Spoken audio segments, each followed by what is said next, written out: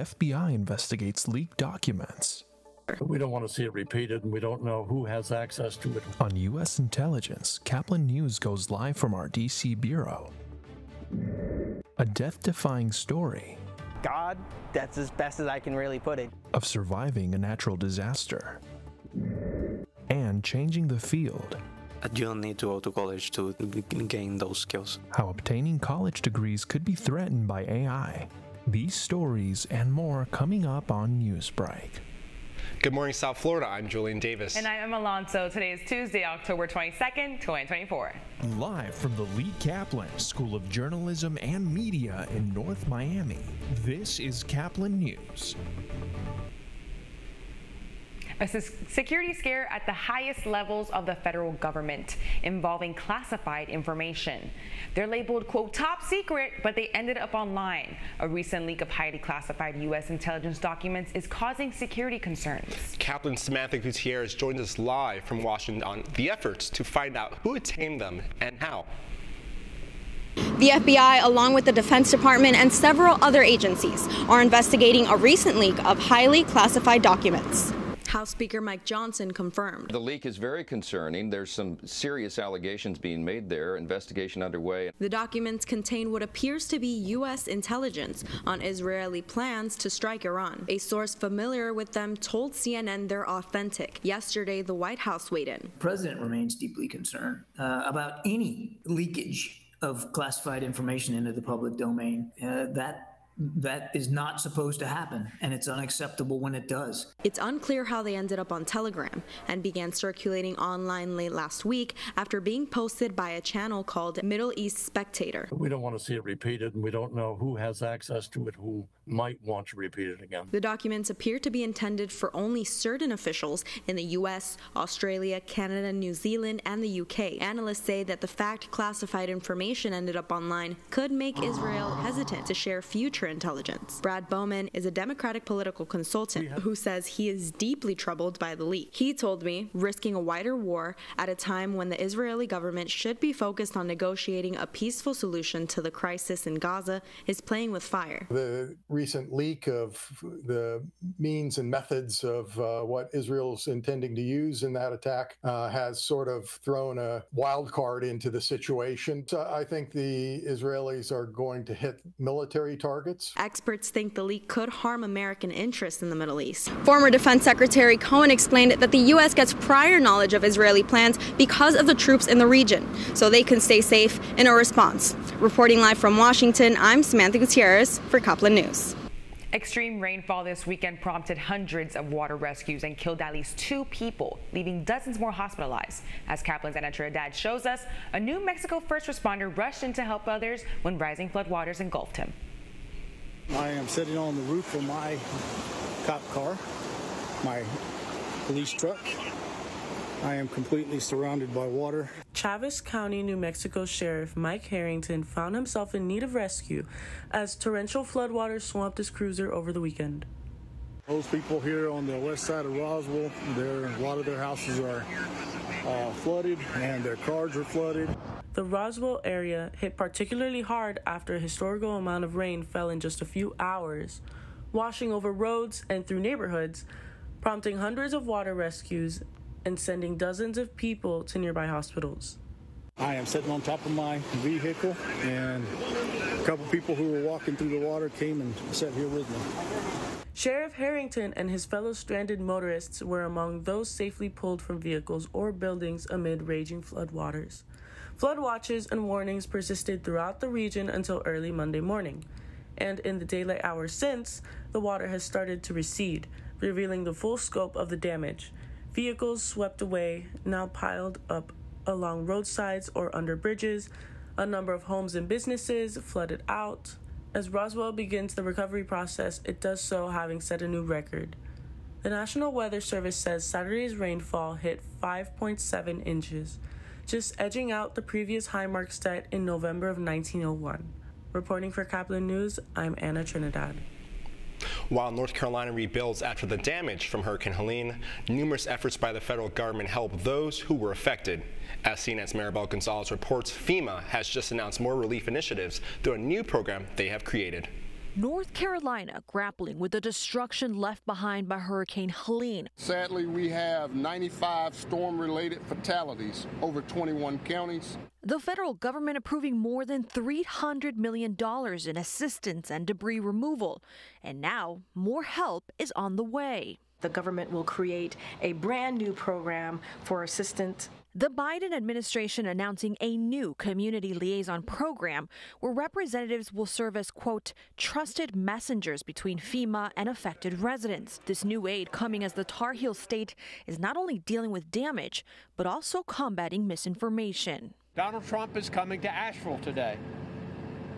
I'm asking that he not share lies or misinformation. Former President Donald Trump continuing to fuel inaccurate claims about the federal response to Helene. In North Carolina's hour of desperation, the American people answered the call much more so than your federal government. Such claims North Carolina's Democratic Governor Roy Cooper dispels and says are getting in the way of helping those who need it. Many survivors of this storm lost everything.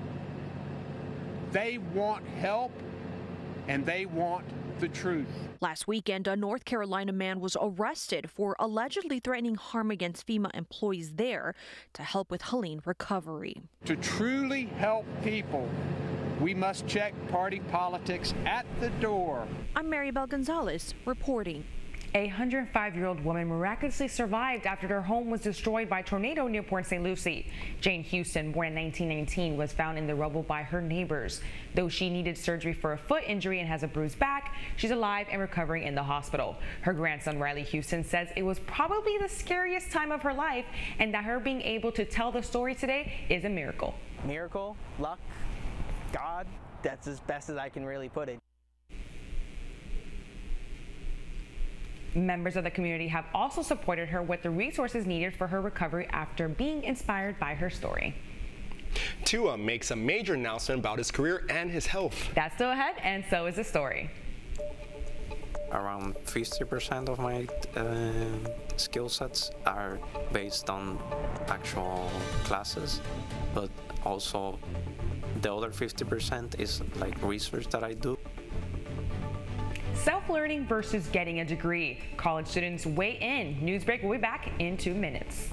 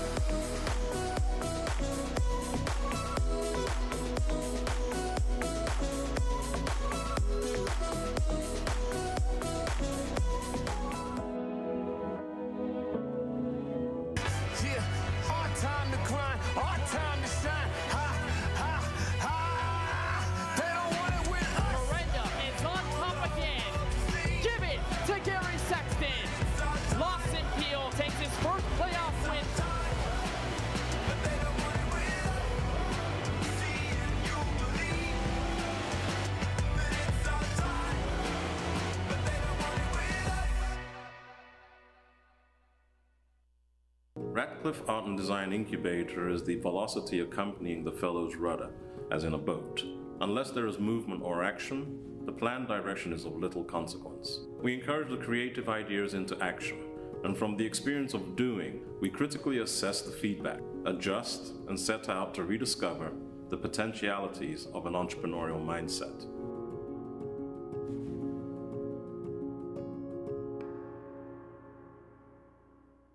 Stand is precise, no margin for error. Dare to forget that. Dare to have fun with it. Get weird with it. Dare to send those old STEM theories flying past the neighbor's house into outer space. Dare to program something internet-breaking, record-breaking. Dare to blow their minds. Dare to learn the difference between sedimentary and metamorphic rock. Go find those rocks. Dare to keep daring. Dare to STEM. Check out She Can STEM to get started.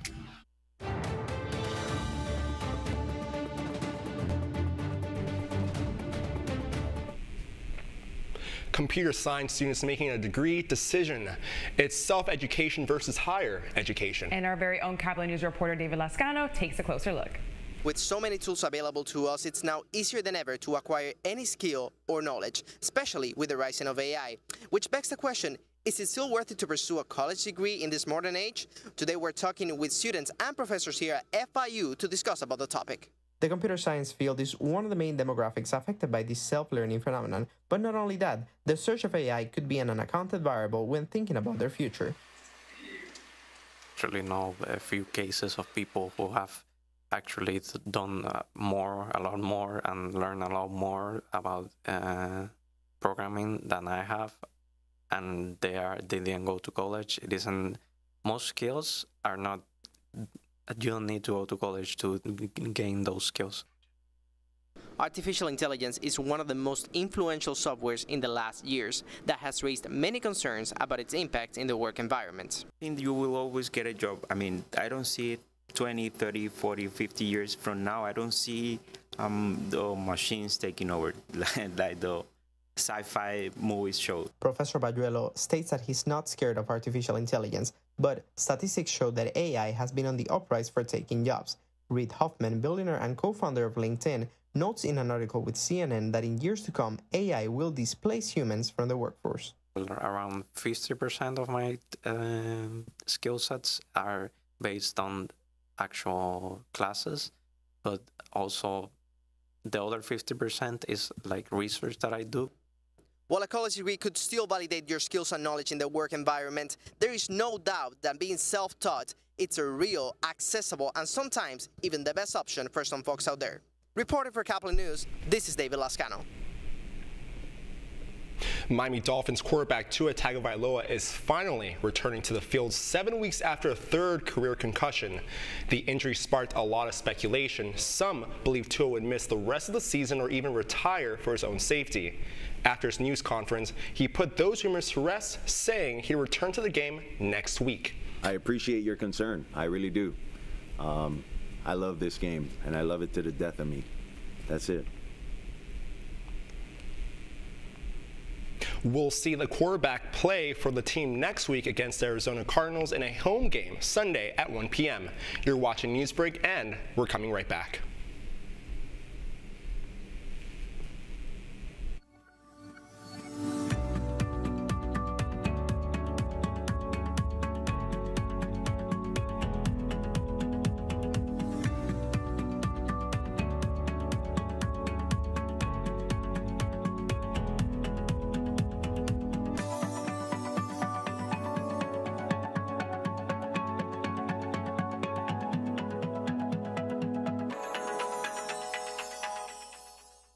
See us dream.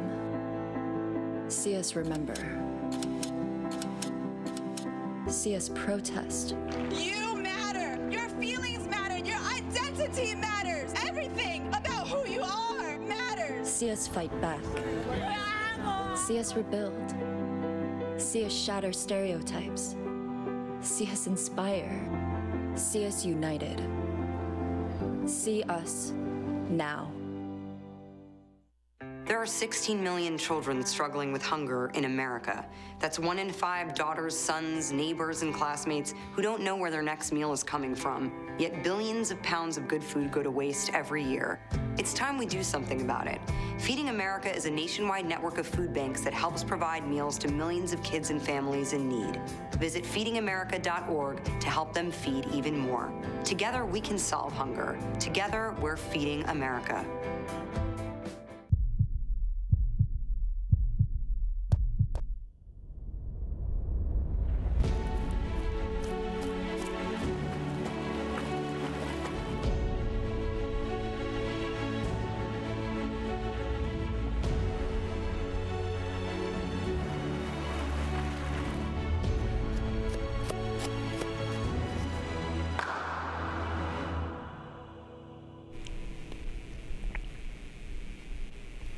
And that's all the time we have for Newsbreak. I'm Emma Alonso. And I'm Julian Davis, getting more news anytime at caplinnews.fiu.edu.